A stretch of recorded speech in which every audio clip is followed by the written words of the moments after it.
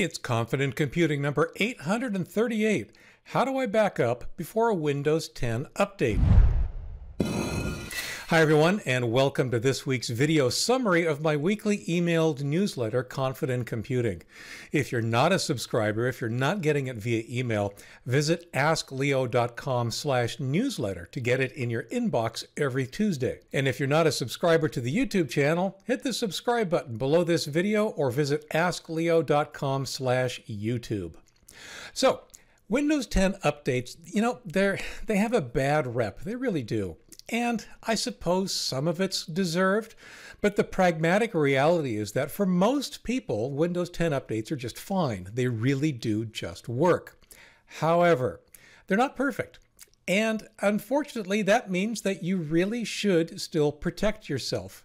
There's no telling when a Windows update or if a Windows update is going to have any kind of an adverse impact on your specific machine.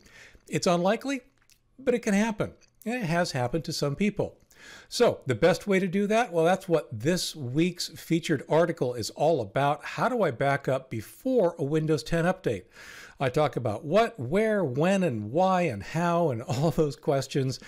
And I point out that it's very possible you may not need to do a thing if you've got a proper backup strategy in place already. Also this week, speaking of backing up, what program should I use? There are so many choices and there are so many ways to back up. I go over some of the things that you need to think about when you make the choice of how to back up your important data or your machine. And of course, I include my recommendation and a pointer to the articles that'll show you how to do exactly that. Remote access. It's incredibly convenient. It's incredibly dangerous. Those are two sides of a very interesting coin. It's a very powerful tool that can allow other people to help you or you to help others. I use it myself extensively, but as with most tools, when they're used in the hands of people who would do you harm, they actually can cause quite a bit of damage.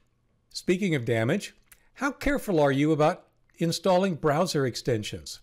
Do you think about the fact that actually browser extensions can watch everything you're doing in the browser if they want to? It's an important thing to understand and to realize, and maybe think twice before installing that very lucrative, whatever it is, browser extension. And finally this week, this is frustrating to me.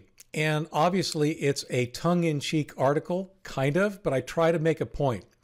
The one-step way to lose your account forever.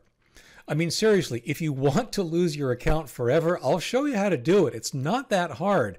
I hear from people who are in this situation every day.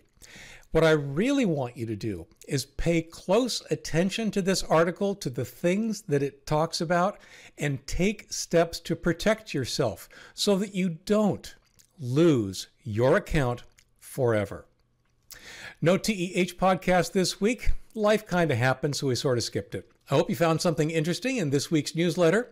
As always, thank you very much for being here. Thank you for subscribing if you are a subscriber, and I will see you here again next week.